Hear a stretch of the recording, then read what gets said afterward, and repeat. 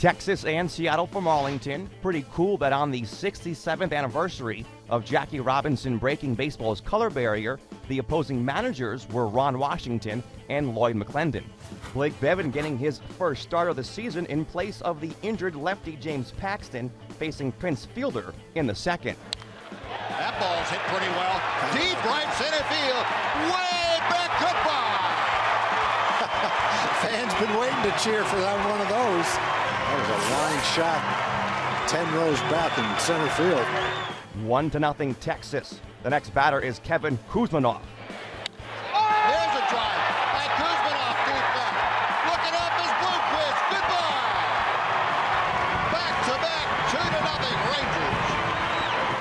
Rangers. It's the first back-to-back homers of the season for the Rangers.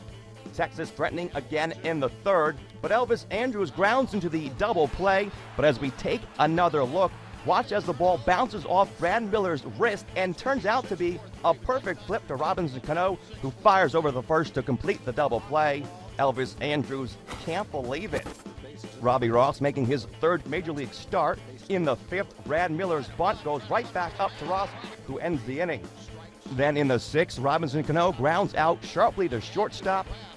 In the top of the seventh, Mike Zunino with the grounder to left side, and again it's Andrus who guns it over to first from shallow left field this time to get the out. Ross threw 7 scoreless innings. Alexi Agondo on in relief in the eighth with 2 on and 2 out, and Dustin Ackley flies out to left to end the threat.